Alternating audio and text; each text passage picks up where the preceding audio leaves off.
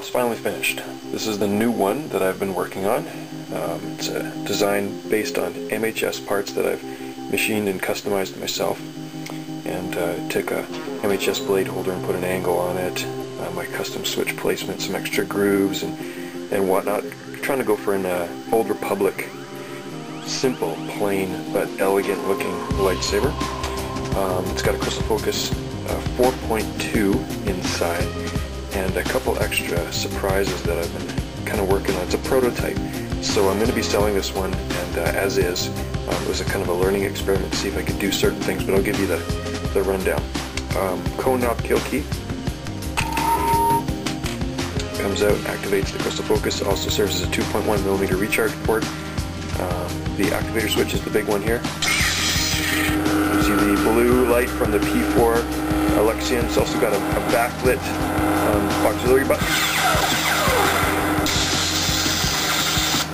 So when it's dark out, you can kind of see there's a backlight blue. It's kind of faint there. Also got a bar graph. It's made of amber LEDs with a flashing red one indicating that the battery is low. So it's 4 amber LEDs and a red one. I'll give you a better idea of what that looks like. A little bit of shadow. The blinking indicator indicating the Saber's ready. You have different kinds of animations and whatnot. I've been doing that in Sabers for a while, but what I haven't been doing is making them so that they're removable to expose the inside parts. The way you do that with this one is you unscrew the pommel, of course TCS, MHS pommel, a custom speaker holder in there. It's also got a spacer made of copper just to keep things lined up properly. And what happens next is, if you're careful, you can unscrew this whole center section.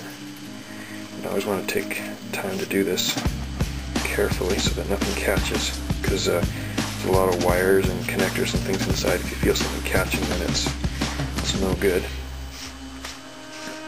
But this will be all the rage at Dragon Con for whoever buys this Saber, is it comes apart to expose a crystal chamber and a rumble motor, and if you go back far enough, there's the crystal focus in there. So you can take it apart partially, activate it. You can see the crystal glowing in there. You can see the rumble motor, the crystal focus. Take the whole thing out. You can see the bar graph there, and you have access to the crystal focus, which is floating in there, so you can slide it out of the way slightly to get access to the SD card. The end cap is also floating in there so that you have a little bit more flexibility held in place with the chassis. So that is the Saber that's going up for sale. May the best bidder win. Wanted to use a little less light for an operational shot of this Saber.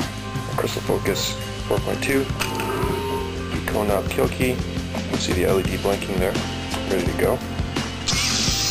Using my Hero sound font. You see the red lights flickering, indicating the battery's low, needs to be charged. You see the backlit of the auxiliary button. It's a really nice bright blade with the P4 blue LED running at just under 1,000 milliamps, just under 1 amp. So the battery lasts a good long time.